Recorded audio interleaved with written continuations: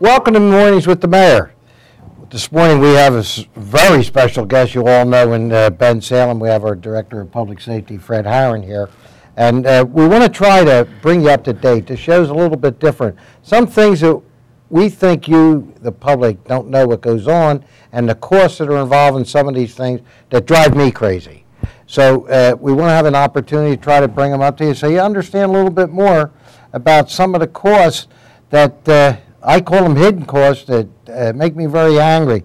And Fred, I want to start out certainly, number one, good to have you here today on a show. Normally we're arguing in the background, but today we're doing a show. I'm only kidding about that. Well, no, I'm not kidding. But anyway, we're here together today. And some of the things I want Fred to, we're going to talk about are things that I was shocked at some of the costs that we incur here at the township when it comes to police work that didn't used to be that way and how it's been passed on down. So Fred, give you an opportunity to start out. I think the first one we want to talk about is the prisoners when they go into the hospital, when they're arrested. And you might want to tell us all about that. Sure. I know this was certainly an issue we've had in the past couple of months. We've had on a couple occasions where we arrest somebody, and if all of a sudden they have some sort of medical problem, we've got to, depending on the crime that was committed, we've got to basically babysit them in a hospital, and that expense comes on the township. And I remember, we were talking about why don't we, why doesn't the sheriff's office and why doesn't the corrections department come down? It doesn't work that way.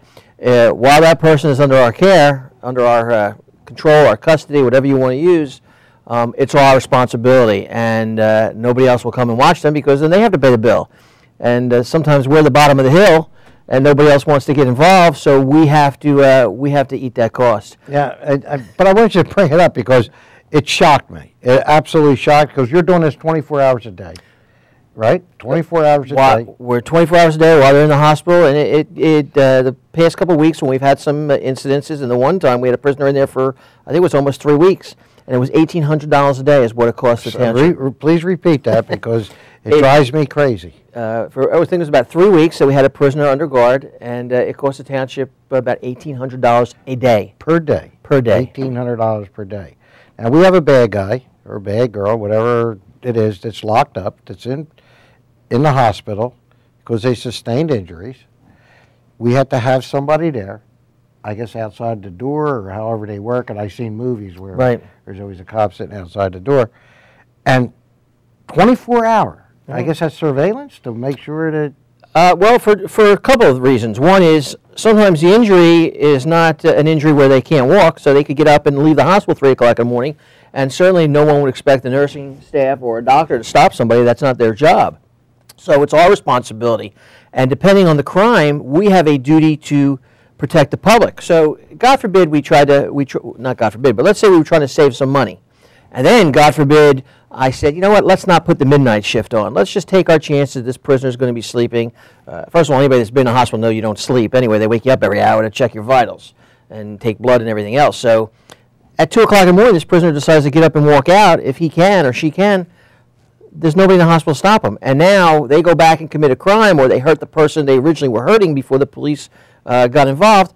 We're on the hook, so it's a lose-lose for us. We don't win in any of the situations. So we're forced to put a police officer around the clock on that prisoner until they're what we call clear for incarceration.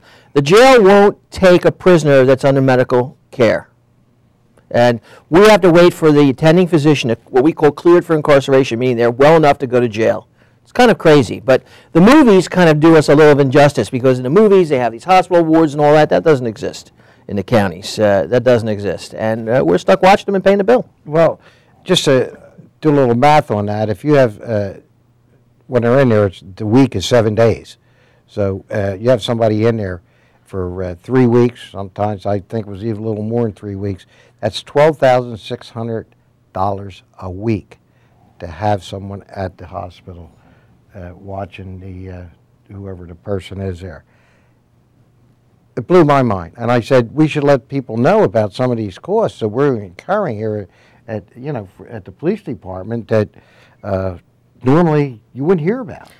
No, the general public doesn't know what goes on, and some of the viewers might be watching the show thinking, oh my God, that's ridiculous. Why can't guards watch, prison guards? Why can't sheriffs watch them? The way the judicial system is set up, until they're arraigned, until they're brought before a district justice, in our case, Judge Brown or Judge Falcone, and those judges are great with us. I mean, they'll do it. You know, they would, if we could, they'd go down to the hospital and arraign them, but that's just not. Those two judges are fantastic. They're just, they just can't do it. The system's not set up like that. So until we could take them before Judge Brown or Judge Falcone, we have to basically babysit these guys and gals, and it's a cost to the Ben Salem taxpayers. That's the problem. And if we don't do it, there could be a huge cost. Obviously, there's liability is off the chart. Connected. So to put it in plain numbers, somebody's in there for 3 weeks, a little over, close to $40,000. You figure can't happen. Well, it happens, and it's happening, and we've had it happen. A couple of times in the last couple of months, yeah. we've had it, and it really, we've worked hard to try to avoid it. Yeah, the other problem we have is, you know, anytime somebody's in our care or our custody, and then they start complaining of chest pains, we have to, by law, take them to the hospital to get treated, and then we have to, you know, sit with them there. Depending on the crime, we make decisions whether or not to watch them or not. I don't want to get into too much specifics. No, we don't need to talk about that. Let me ask you this: how about their stay in the hospital? Yeah. How about? No. Well, thank God we're not responsible for that, because until they're arraigned, until they're brought before a judge, it's their responsibility. Until they're brought before a judge, it's their responsibility to make the payment. So the hospital would go after them as if they walked into the hospital on their own 2 feet. So that, thank God, the township is not responsible. Wondering, you know, something else. We'll just switch a little bit. Some of the things that a little bit more. It's not amusing, but something again that I can't understand. Car seats for infants and children. We have to have car seats. I'm not kidding. So explain that. I think you were a little I think you were a little startled a couple of weeks back when the director of administration was signing a purchase order for car seats. I think you thought I was trying to pull a fast one on you, man. I said, "What are you talking about?" So go ahead. Now, my daughter's turning 16, so I don't need a car seat. But did you have a baby that we didn't know about? You're trying to get the township to pay for your car. Yeah, I didn't know what in the world was going on. But anyway, car seats. People that get arrested that commit crimes with their children, and they do. There's plenty of people that are shoplifting and commit other crimes, drunk driving, and have their children in their car. Obviously, we can't leave the kids there. We have to transport them back to the police station. And we're not above the law. There's car seat regulations, and we have to put kids in proper restraints. So we have to have the full car seat, and then the child booster seats, and we have to have one for you know, every size child that we have to cover under the motor vehicle law. So we have to send somebody back to the police station, get the car seat, run it out to the road, you know, put in the police car, and then drive the kid back to the station so we can get a responsible adult to come and pick the kid up. So that's a real, it's not a big dollar. I understand, but it just struck me. I just like to bring everybody up to date. When I get, you know, I look at these things, I say, oh my goodness, what's that? Well, that's what it is. We have to have car seats for, thank goodness we don't have to have one in every car. No. You know, they arrange that they come back and forth, however that's done. I want to get into police work.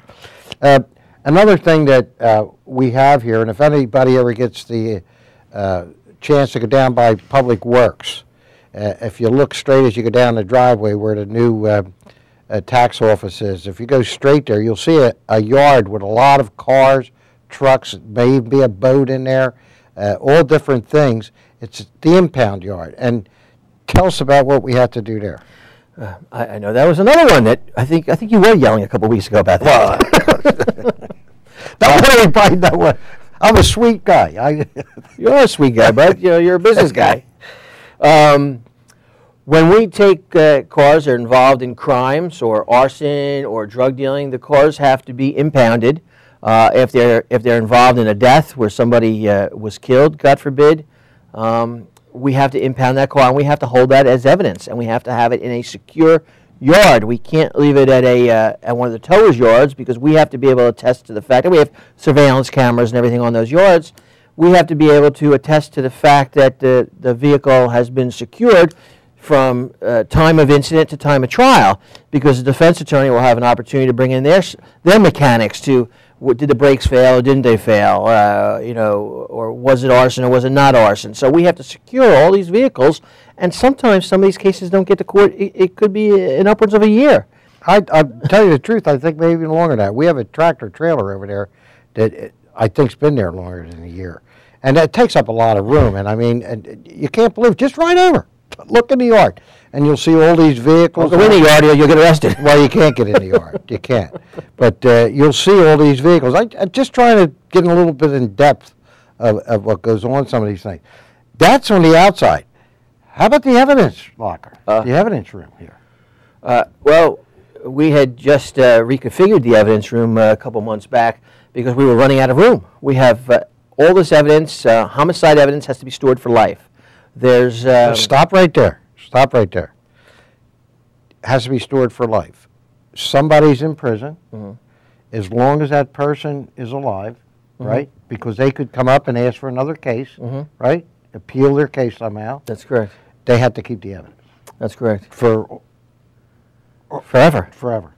As long as the police department's been in existence, I think it's 60 years now, there's evidence from back when the police department first opens its doors.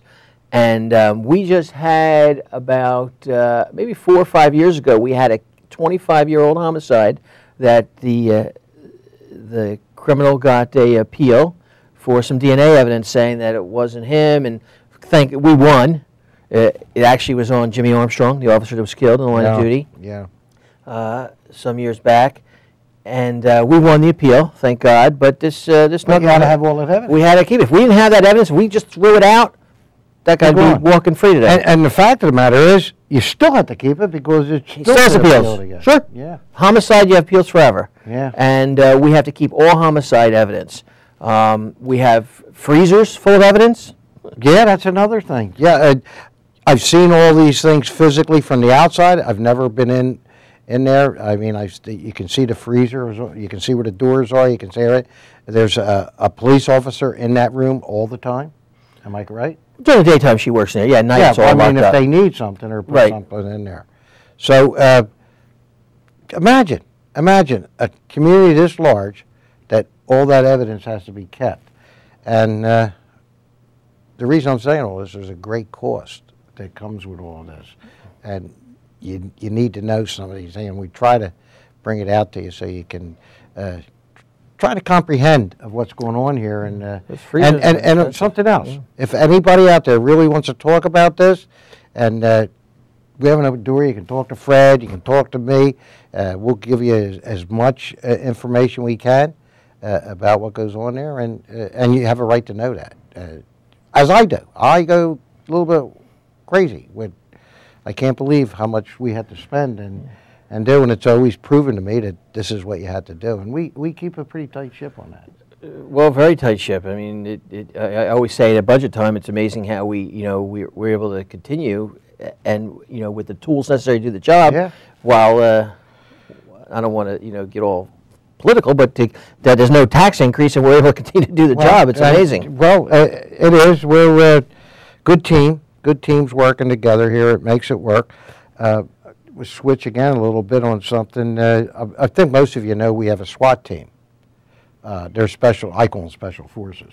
Why don't you tell us about some of the things that they're involved in? Sure. Well, actually, back in 1999, right after Columbine, and I guess how timing after the school shooting yesterday in Ohio. Oh my goodness, the timing of that, huh?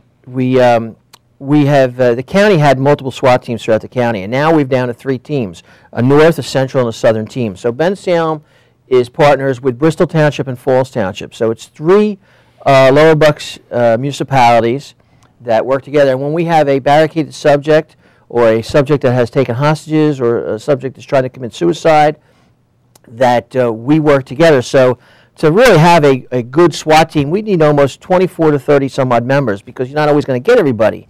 But working with the other 2 municipalities, we only have to put so many people into it, and then they contribute officers too. So it saves us a lot of money. I'd actually have to figure out, but the dollar amount's got to be well into the tens of thousands of dollars. That's the first time today you heard that we're saving money. The rest of it, it's not that we're everything else costs us. Well, That's this good. costs us too. It costs right? us too because we have to have it. And you know what? One of the things, I know we do a lot of training. Yeah. A tremendous amount of training on everything. But these men and women are trained specifically, am I right? They do. They train right now once a month. They train 12 hours a month, and some specialties train a little bit more. Plus, they go to other training throughout the year, and they're using our beautiful training facility that Bristol and Falls Township get to use because they're with us on the one team, and the three municipalities train together, which saves us a ton of money that we don't have to drive to Doylestown. We keep our officers in the lower end of Bucks County where they work. So that has really been a huge savings, and just the configuration of that building alone. I don't know if they're, let's clear what we're talking about. Talking about the EMS Training Center, Fire and EMS Training Center, and Police, Right. up on Street Road and Route 1. You see that big structure there, right where the turnpike comes out, the new entrance slip ramp, or yeah. exit. Yeah, the slip ramp. So that's the building that he's talking about, Right. where the three communities come together, just for this. But of course, the EMS and the fire also train. Right. Yeah. So that has really worked out well, but they put in a lot of training, and we get about 12 calls a year, which once a month you would think that's not a lot, but it is a lot for small municipalities in the scheme of things. But the danger of not having these specialized officers is that somebody can get hurt. Certainly one of the officers, but also a public member, a person. If you've ever been in your neighborhood where we've had somebody barricade in a house or threaten to commit suicide, it takes a lot to get this person out, and our mission is to get them out without injury to themselves, and certainly not injury to the public or other officers. And that doesn't come by just knocking on the door and say, pretty please come out. Yeah. A lot of times these folks are under the influence of either a controlled substance or alcohol, and they don't come out that quickly. And if you've been in a house that has been affected by this, but in your neighborhood, unfortunately, when we're knocking on your door at 1 o'clock in the morning asking you that you're going to have to get out, it's for good reason. And sometimes it's 2-3 hours, but I've been on incidences, 14 hours, and it ruins everybody's day, the poor people in the neighborhood. But at the end of the day, it's about not getting anybody hurt, and that comes with a price, the training that these officers have to train. How about one of the, excuse me, one of the things and I'm still impressed with, is how you work together, like if there's a school problem and it has to be a lockdown, and how all of it come together. I mean, all of the police department, that's special training for everybody. Well, and Ben Salem district is unbelievable. It's Dr. Garzul, now Dr. Baugh, and the other superintendents beforehand have always been very good cooperating with us, and we do constantly doing drills and practices in our elementary schools up through our high school on lockdowns and intruders in the building and intruders outside the building, and I would hope we never experience a problem like this in Ben Salem, but you have to be prepared because. The police chief and the superintendent in Ohio yesterday didn't wake up in the morning, figure today's going to be the day I'm on CNN. So, and you have to be prepared. And we work hard in Ben Salem with all the disciplines. Our fire departments, our EMS, the police, and the school district work all together. Matter of fact, this Thursday is our monthly meeting. We meet, everybody comes together. We have council represented, Councilman Polari, very active on that group, and some community members, Donnie Anderson, Ed Canning from the community, as well as people from all the different disciplines that work to solve problems. Val Ridge from the school district. So this, you say it all the time, but you set the tone, but everybody's doing it, that team. And if it was just the police department sitting at the table, and God forbid we had something, it would never get resolved because the police department wouldn't be able to do it. Mm-hmm. It's working with everybody and keeping council informed, and the mayor's office and the school district, and working with them. That's how, if we ever, God forbid, had any type of crisis here, we would be able to deal with it. We constantly work on prevention. Yes. So, I mean, constantly in all aspects, drugs. We try preventing everything with fire. It's just the most important thing we do. Yeah. Is be prepared. God forbid, like the director said. I'm going to touch on one more thing, and this is traffic tickets. And you're laughing, but costs us money. Well, why don't you explain how that works?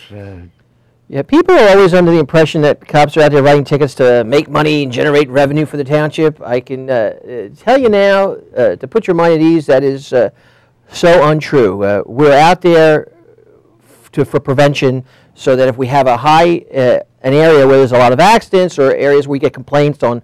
Byberry Road is a good one where we get complaints all the time about speeding. Different places in Eddington that people go through stop signs. So we'll put officers on those details, Casimir Avenue. We'll put officers there to write citations. The average citation for a stop sign violation or a simple traffic ticket is $25.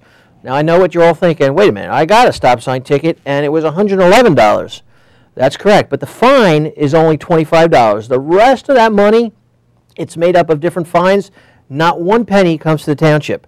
A matter of fact, the $25 is split between the Commonwealth of Pennsylvania and the township. So on a traffic citation, an average traffic citation, the township gets, that's right, $12.50. That's what we're bringing in. And if you plead not guilty to it, I've got to send a cop to court for overtime. So we're taking a hit on the traffic citation. We don't make money, but it's not about making money. That's right. It's a safety. But people sometimes think there's quotas and all this stuff. And I can say I hope that never happened in my watch. I know it hasn't. They're doing a safety job, and it is important. You're in a town with so much traffic and so many people. Look at Street Road. My goodness gracious. I mean, Knights Road and Street, Mechanicsville and Street. I mean, it's just incredible how much goes on there. Do you ever go through, stop and go right? Everybody goes through the lights. I don't care what you tell me. Left-hand turn, right. You better be very defensive and look what you're doing, because people don't stop. So anyway, and if they do get a citation, like you said, that's what happens. I mean, $12.50, and then if they appeal it, then they go to court. Now you're paying a police officer overtime to go into court that day to do that. But that's not what it's about. I'm just trying to inform. It's about the safety, and that's all we're talking about here. But just want you to know the cost, so you're up to date with us. You know, because I'm asking these questions all the time, and they're put in front of me all the time. And you know, I know Fred has to do his job, and we depend on him. I never interfere in the police department. I stay out of their way. They know what they're doing. I certainly don't. But when we talk about the budget and we talk about, you know, how come this costs this much? How come that? That's what we did today. We tried to bring you up to date on a few things. That was just a couple of things. I said we just wanted to bring you up to date. I'll give you the last word. No way. Well, I'll let you start talking. Yeah, just to you know, share with you some of the things that we go through here, and certainly this could be a 12-hour program if we start going through every line item of the budget to explain everything. And as you said, Mayor, I'm always open if anybody wants to call or come in and talk to us. The books are wide open, and I'd be more than happy to show you around and tell you what we do every day. And I think it's important for the public to know what their police department does. I know we've got so many different initiatives going on that it wouldn't be enough time in a 20-minute, 25-minute show. But if you want to come in, I'll certainly make the time, and we will, if you want us to come out to your neighborhood or to a group or to a civic group, give us a shout here at the Township Building, or call Public Affairs. Dawn Davis can hook it up, and we'll do it. That's what it's all about. I think I read somewhere we do something service. That's my motto. The days I was in business, service. That's what we're supposed to provide. And we try our darnest. We really do. Fred, thanks for the great job you do. Thank you, Mayor. Thanks for bringing us a little up to date on this. And this was very civil. We had an opportunity to be in front of a camera here. They should have the camera on us at 8 o'clock this morning. Anyway, thanks again for being on the show. Thanks, Thank you, and to all your men and women of the police department. We're very grateful for the job they do. Till next time, everybody, God bless. Who says you can't go home? Who says you can't?